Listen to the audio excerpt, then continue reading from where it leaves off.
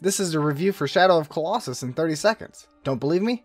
Go. This is a game with a completely new original story, where a hero, not this one, not this one, that one, is on a journey to save his princess. Not this one, not this one, that one. He will save her by murdering tons of overgrown creatures. This game has so much beauty you can play it in all these different styles, and if you're colorblind, these styles. This game has been touched up from head to toe, everything looks brand new, but feels just as bad as it was during the PS2 or PS3 remaster. 3 generations and aggro is still just as useful as calling for Jason in Heavy Rain.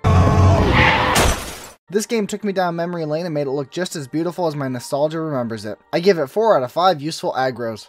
Hey everybody, thanks for checking out this 30-second-ish review. I appreciate all the support. Which game would you like me to review next? Leave a comment down below, let me know what you'd like to see.